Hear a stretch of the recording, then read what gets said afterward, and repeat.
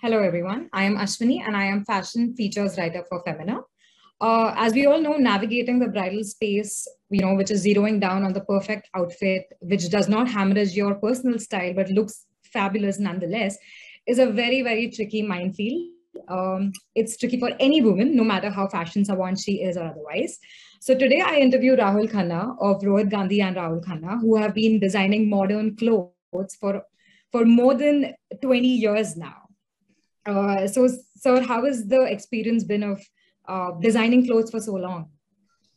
Hi everyone. I think it's been a journey, and what a wonderful journey. From we started when there was no Facebook, and here we are with full-on technology, and we are doing a Zoom meeting right now. So it's the things have changed, and we've had a fun ride, and lots of things have changed.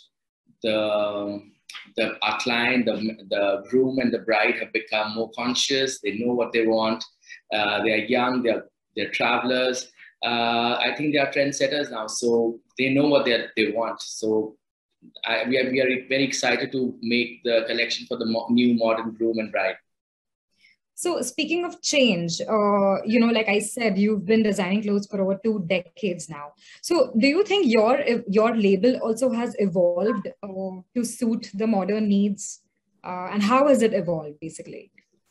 Rohit and me started this label. We started H2O, which was a Prethwear label. At that time in the country, there was nothing called Preth. All the Indian designers were doing couture and mainly bridal wear. That's when we started in 1997. So we wanted to bring in clothes which were affordable, ready to wear, but still with a designer touch. So we started with a Preth line with H2O. Then we had our own label called Q. We wanted to set up a brand, and we had very successful years with our Preth brand. And at that time, people used to travel and go out of India to buy Western modern clothes. So we brought them to India. We made them with our Indian twist, with our Indian embroideries, but gave them a modern global silhouette. So we were an instant hit, and we had many stores. We went international. Fashion weeks came back. We were showing in Paris. So we sold all over the world. And it's been after that, we launched Rohit, Gandhi, Rahul Khanna, a couture label, a high-end fusion wear. And recently we started a bridal wear for men and women. Yeah.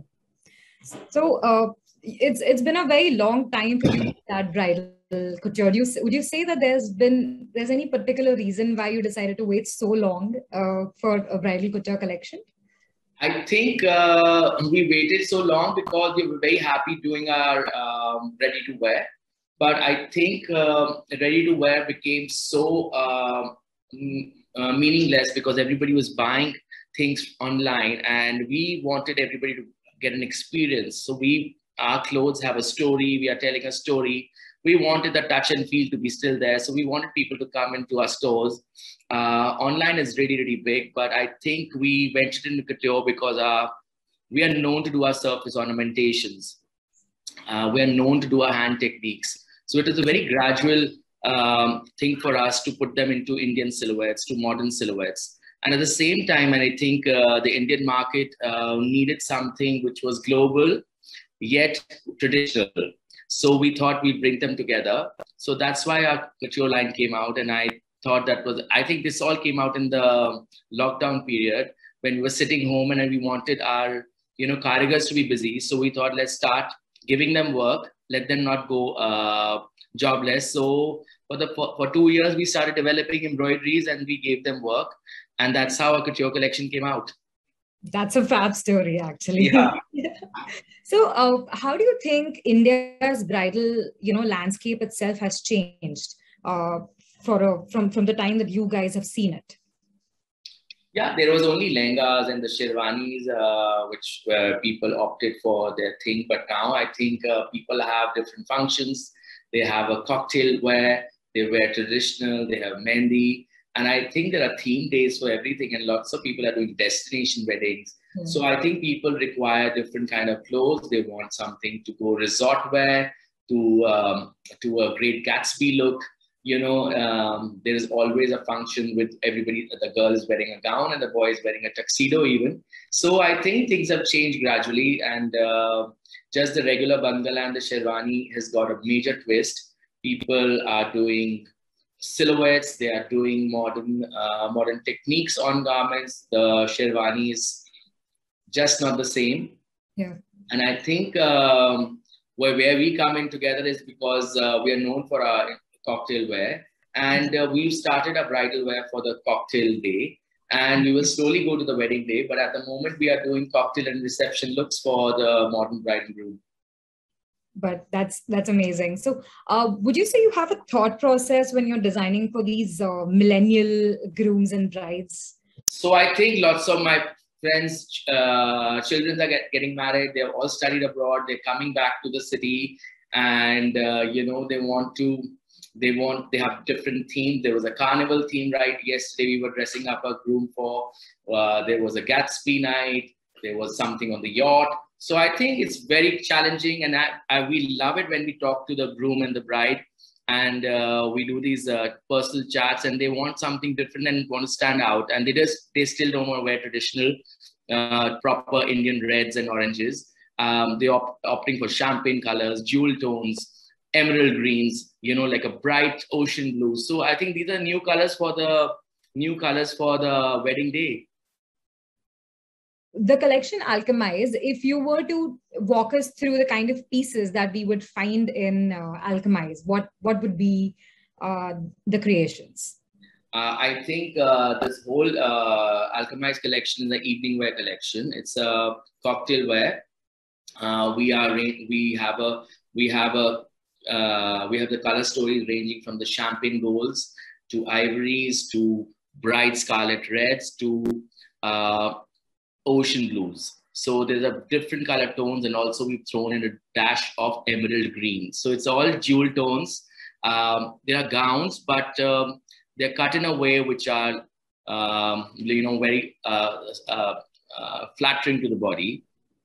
So they have shapes, but they still have fit and flare. So they go from a fit to a big flare. So, and then also they are detachable. You can wear it as a dress. You can team it up and as a set, as a lehenga. So you can tone it down and you can bring it up as well. So there are fur capes. There are lots of attachments which come together. It's different from the men also, because men also we have done jewel embroideries on tuxedos, which is new. So a lot of embroidered stuff for men, a lot of hand techniques for men, a lot of velvets and luxurious silk fabrics. We've woven some new techniques. So I think all the new textiles we developed, we couldn't make clothes during lockdown, but we did a lot of development on hand embroidery. So all those things are coming out in our collection this season. I hope there's a lot of fringes, because I love the way you guys utilize fringe in your clothes. I think it gives so much movement. That's our love, and we've done a lot of woven fringes. We've done a lot of hand techniques. We've done a lot of braided blouses. Even for men, we had some fringe scarves. I think the fringes will be always there in our collection. It's a USP, and it's a new way to do it. We've done a dupatta with that. So it was all a fringe sari we've done this season. So it's amazing. Yeah, I mean, I think the minute I think of your label, I see fringe. I think it's become a sort of a part of your legacy, a part of your design legacy. Yeah, I think the kind of braiding techniques we use, I think we drape it by hand, we weave it. Our workers, our factories, they all, we have so much braids happening in our factory that one day we just open it up and it was full of a fringe room. We have a fringe room from the last 10 years, and tassels and fringes and, the surfaces which we develop are so unique that it can be put on a Western silhouette. You can team it on a sari, you can wear it as a dupatta. So it's versatile, and I think what's the best compliment we get is from our friends that, we bought a sari from you or something, or a dress from you, and I'm passing it on to my daughter. So now I feel that's one of the best compliments which we keep getting, because our clothes are just not for the ramp. It's for people, and we believe in clothes which last longer and which can be passed on to generations.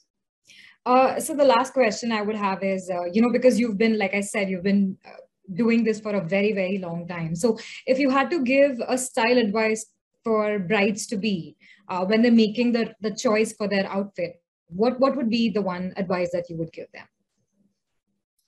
I would advise them to stop following the internet and just don't come up with copies of photographs of somebody what they've worn and show it to the designer and say that you want something like that. I think let's be original, and I think everybody should have a style statement, and how a bride carries the outfit is really good. And when we meet the bride, we give suggestions. But of course, the bride always had a dream to wear something unique, and I think it should be unique, and it should be comfortable as well.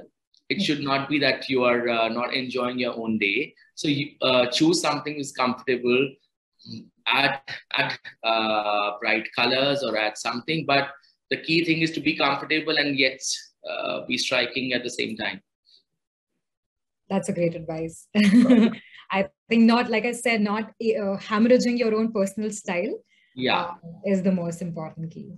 So I think the outfit should go to with your own style as well, because I feel a lot of brides are just decking up as bright Barbie dolls for this thing, and I think it suits some, it doesn't suit some, but it sticks. If something is in trend, don't follow the trend so literally. And I think see your body type, what suits you, take the advice of the designers, and we are there to help you. All right. So thank you so much for giving us some of your time. I understand you've been very, very caught up. Thank you so much. Thank you. It's been a pleasure speaking with you. Take care and have a happy festive season to all of you. Thank you so much. Okay. All right, sir. Thank you. Bye.